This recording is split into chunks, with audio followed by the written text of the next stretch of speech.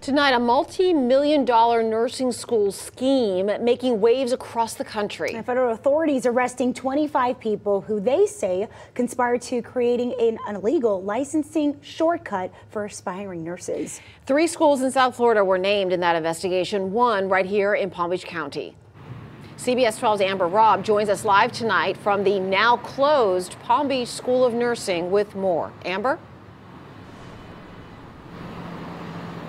This building behind me is where the Palm Beach School of Nursing once stood, and it closed back in 2017 after losing its license after low passing rates on the state nursing exam.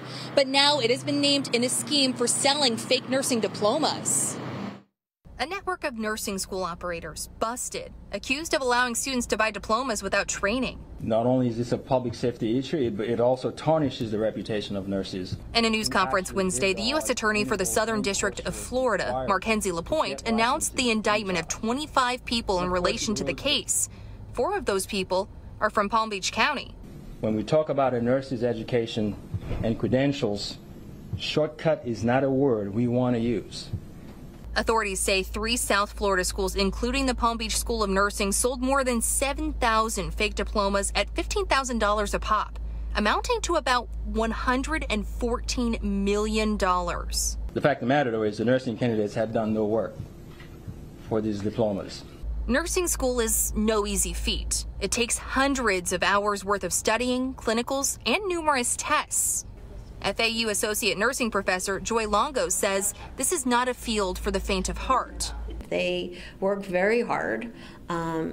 You often see them, I'm sure you're walking around the building, they're studying. They have to really plan their home schedule around nursing schedule. While Longo is shocked by what happened, she says if these students didn't actually take the courses, then the likelihood of them passing a rigorous licensure exam is slim. The degree prepares you for is taking a licensure exam, and it's that license that allows you to practice. So all of the work that they're doing in school is really preparing them to take that licensure exam and then work as a professional nurse.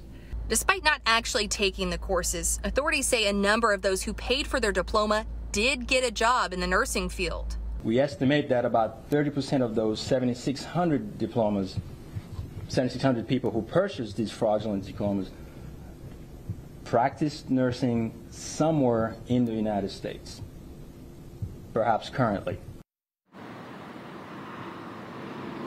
State nursing boards have been notified about the federal crackdown.